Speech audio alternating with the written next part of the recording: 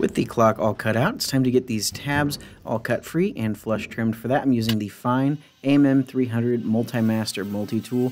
It works really well for cutting through tabs. It's definitely my go-to tool for this job. So after that's done, we can get the clock all stood up. You can see what that's going to look like, but now we need to get those tabs all flush trimmed. So we're going to head over to the SawStop router table, and using the 47116 3-flute flush trim bit, we're going to get all of the tabs all flush trimmed. This works incredibly well. There's a bearing that rides along the top surface and just trims those tabs perfectly flush to the edge there so that there is no cleanup work or anything like that needed after. The 3 flutes leaves an incredibly smooth finish, so that's definitely really nice to see.